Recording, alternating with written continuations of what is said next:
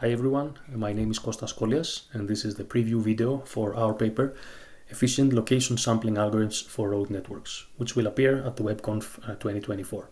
My co-authors are Sara Ahmadian, Sreenivas Gollapudi, Vivek Kumar, and Ameya Velingker from Google, and Santhoshini Velusamy from Harvard University.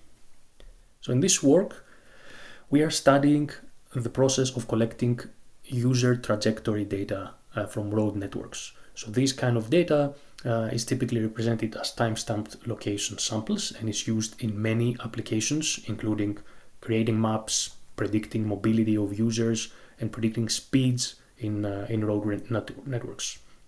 So even though these tasks have been studied significantly, the process of collecting the data has not received enough attention.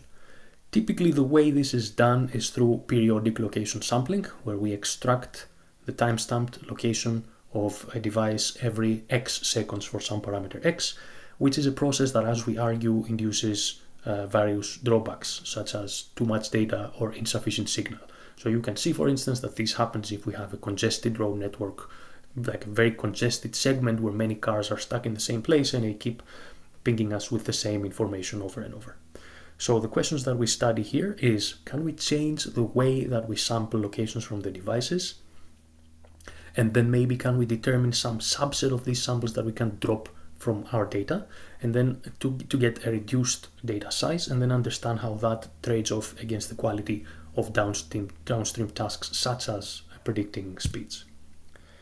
So what we'll do in our presentation, and what you'll see if you read the paper, is that we study alternative algorithms to this standard uniform sampling approach, mainly ones that we call segment-based, where we try to extract the location sample every time the device moves from one road segment to another. So when they change an edge in the road network, seeking to extract a clean measurement for the unit that we mostly care about.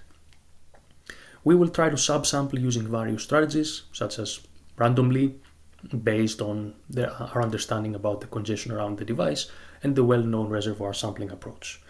Then we will go to real road networks, and we will see how the induced data size trades off against the quality of performance in the task of predicting speeds in the road network.